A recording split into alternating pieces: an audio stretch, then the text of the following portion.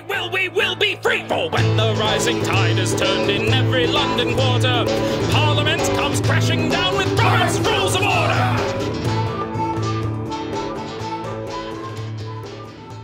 Too. All righty. We're on the 20th. Let's see. Are you ready? As much as I'll ever be. I didn't make the scoreboard yet. I need to do that. But then I'm going to have to go back and re-listen to everything and like keep track. And keep track. And there'll be 3 columns. You, me, shitty. Shitty, right. I was going to say. April. Yeah, all of April is just gone. April, whoever you are, get a job. All right. This is an interesting one. Whoa. Okay. I took a peek at the answer because I can do that.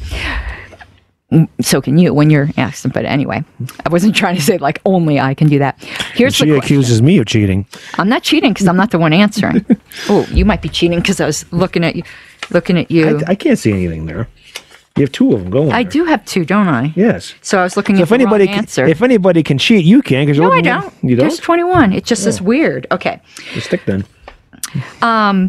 Who may move to reconsider the vote on a motion to adjourn which was defeated? A, one who has voted on the prevailing side. B, one who has voted on the affirmative side.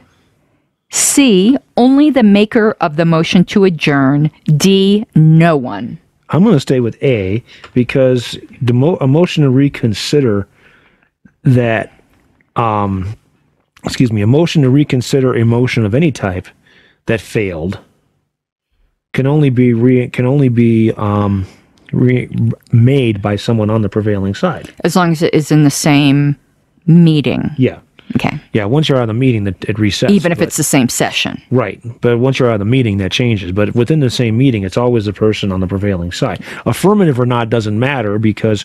Affirmative could have lost. Right. So, right. And no one... And it did lose in this one because the motion to adjourn was defeated. Right. And nobody doesn't make any sense because you have motions to reconsider in the first place. So, what was C? Only the maker of the motion to adjourn. That also doesn't make any sense either. Okay. Here's what's interesting. The answer is no one. What? And it's not. I think you got distracted by the fact that it was a motion to reconsider. Not every motion can be reconsidered. Motions to adjourn apparently cannot be reconsidered. That's what I'm getting from this. So let's go look. Let's go look at that one because I'm not sure. You were right. I'm not sure. I'm not raising the bullshit flag on that one. Yeah. You were right on motions which are reconsiderable. You were absolutely right. But I think what they're saying is that motions to adjourn cannot be reconsidered. 235-ish, 236. I know that already. Yeah, 236. Why? Because they have tabs. I never used the tabs. I don't even know why I put them on there. Okay. Oh, okay. Here it is. Cannot be characteristics. Cannot be reconsidered, but see page 240. Okay, well, let's now see page 240. Yes, I know she's reading it, but that was one sentence. So. Yeah, it's in the character. There are several motions which can't be reconsidered. All right. So 240, what about 240? It didn't say specifically. It just said go over there. Yeah. Regarding its renewal. Legitimate renewal of privileged motions and abuses, like 12. Oh, okay. Since a motion to adjourn may be voted down because a majority wish to hear one speech or take one vote, this motion must be renewable as soon as there's been any progress in business or even material progress in debate. But this privilege of renewal and the high rank of the motion are sometimes abused to the annoyance of the assembly, and the chair should refuse to entertain one done for obstructive purposes. So it's almost like tabling motion, where if it fails, if the motion has since changed substantively, you can bring it back up again. So that it's a changed question. So this is almost saying the same thing, that as long as business has progressed or even debate has progressed to a point where it's changed the fact pattern. So, well, yeah, look at the very next line. The chair should therefore refuse to entertain a motion to adjourn that is obviously made for obstructive purposes. For example, when a motion to adjourn has just been voted down and nothing has taken place since then to indicate that the assembly may now wish to close the meeting. If a member who has not properly obtained the floor calls out, I move to adjourn, such a call cannot be entertained as a motion except by unanimous consent. That's dilatory. Correct. Yeah. Yeah. So it's weird because the way they're describing this, a renewal of a motion to adjourn it's almost like a second motion to adjourn after some business has been conducted after the previous one. Is a motion to adjourn debatable? Good question. It is not debatable. Okay. Because that answers, I'm still like kind of in the horrible moment of that convention where Daryl was yelling out in the background, I object. And he wasn't at a mic. Right.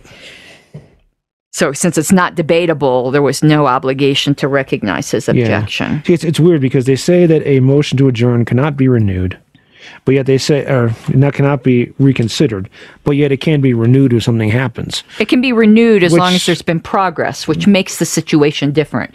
People might not have been frustrated when debate first started, but 15 minutes later, after Aaron has been on the mic 10 times, then they might be annoyed enough to be willing to adjourn. That's true, but this is what's throwing me here.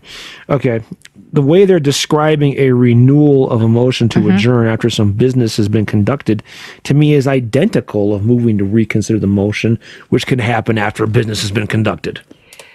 Well, it's not identical because it seems like it. It seems like it, but a motion to reconsider, in theory, could be done immediately after the vote. If it seemed like, if a motion to reconsider can be done if the person looks around and realizes that half the people weren't paying attention, for instance. So I see what you're saying, but there is a little bit of a difference. Okay, that's fair. And there's no restriction on who can make it with a renewal. The way this is described, though, it almost sounds like, well, you can't move to reconsider it unless something gets done, then you can. Whereas another regular motion to reconsider can happen any time, but usually that doesn't happen immediately anyway. It usually happens after something's been done. But there isn't as much restrictions. A renewal can be done by anybody. Yeah. So it's... Right. I'm not going to call it a shitty question. I'm going to call it running a yellow light. I mean, the rule is weird. Yeah. It isn't really... The question was absolutely right. It's just that it's like, why does Roberts do that kind of thing? Exactly. All right. Good, short one. Give easy editing for me. Adjourned. Don't reconsider, but you can renew it later. I think this renewal expired.